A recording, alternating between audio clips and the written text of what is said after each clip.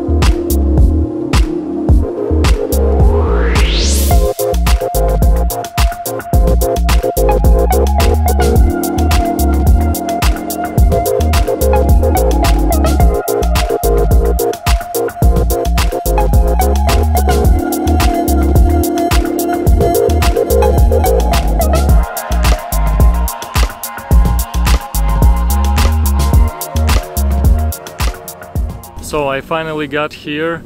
The place is called Serra do Barroso, and the altitude here is supposed to be around 1200, as I said before.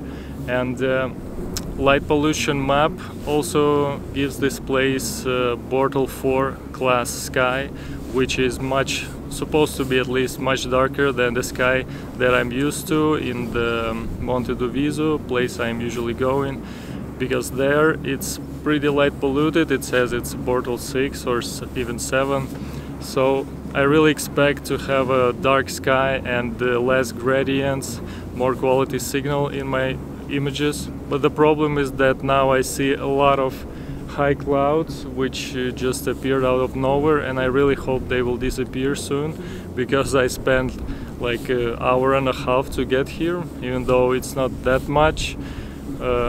At least in Moscow I used to go like 2 and something hours just to get to the darker sky, and it wasn't even Bortle 6, I guess. So let's see how it goes. I will wait a bit just to see how cloud situation goes, and we'll start unpacking and assembling all of my gear. Also, the moon is still high, as you can see, and it will set at around 10 p.m.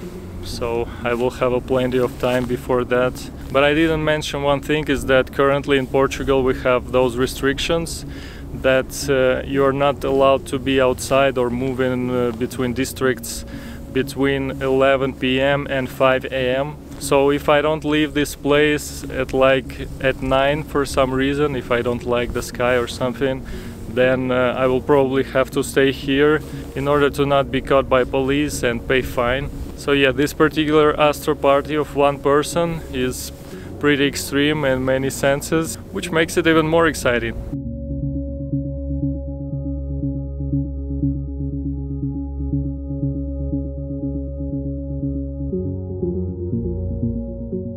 So I've been waiting for around 4 hours for the moon to set, and I was constantly looking at the sky, at the clouds, and there are still a lot of high clouds, I guess, but I will try anyway to shoot, because, you know, I spent so much time getting here, I tried so hard and I got so far, so in the end I hope it will all matter. And by the way, I completely forgot to mention what I'm gonna shoot today. It's Orion Nebula, or M42, and I have to confess, although I've been doing astrophotography for quite a while, I've never shot this target. I've shot nothing from Orion constellation. I'm just looking at it right now. It's beautiful, And today I'm sort of losing my M42 virginity, so let me put together my setup first.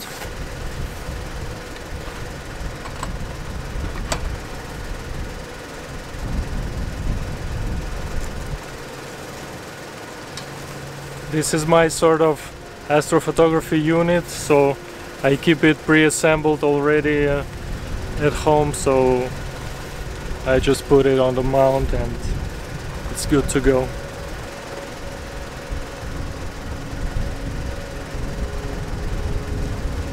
Today I've decided to go with what I call lazy polar alignment, using only ASIAIR Pro, so I'm not even gonna look into polar scope. I will just try to completely focus and polar align just using my Canon DSLR. And as you can see, I also attached this old cutting board from IKEA to my EQ6 legs tripod, and in order to have my smartphone right in front of the mount for easier polar alignment. Here I have my back-panel mask, I will use it later. What I'm gonna try is actually zoom out to 70mm focal length. Try to take one exposure just to see what's getting into the frame. Now I should see polar star even better in the center. Yeah, more or less. So let's switch back to 200mm. By the way, my hands are actually almost frozen already. It's so freaking cold outside. So now I see polar star here in the field of view. Yeah, so let's put a Bakhtinov mask in front of it, in front of the lens, I mean. Okay, it's almost focused. As you can see, the pattern is pretty much centered and is looking nice. So let's get to the polar alignment procedure. When it's so cold outside, it's really becoming a challenge. Sometimes the way the yellow circle is moving seems completely random, but eventually it somehow gets the error of 28 arc seconds. So I'm satisfied with this, and I'm gonna try to point to Orion Nebula and to actually see what's gonna be on the screen. Actually, pointing SkyGuider Pro can be sometimes tricky when the focal length gets bigger, like even at 200mm. It's already can be a challenge, especially if it's that cold outside.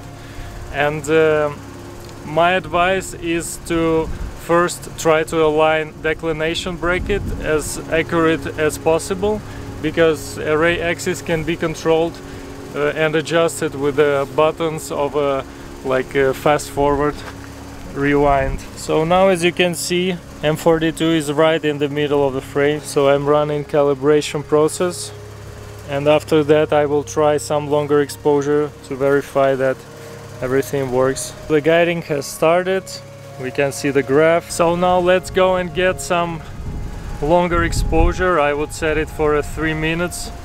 Just want to see how it looks, if there are any signs of star trailing or guiding issues. Finally got my 3 minutes exposure. Looks really nice already, doesn't it? And yeah, you can clearly see that if I reset the histogram, there will be this area of overexposure. That's why I'm gonna, as many people do, use two different kinds of exposures for this target, and then I combine them into the HDR picture. So now I'm gonna run this auto run program and try to kill some time during 2 or 3 hours. After that I want to take full set of calibration frames, at least a good set of darks. Maybe I will also manage to get some flats. And yeah, I hope clouds will and the weather will give me an opportunity to finally have my first M42 image.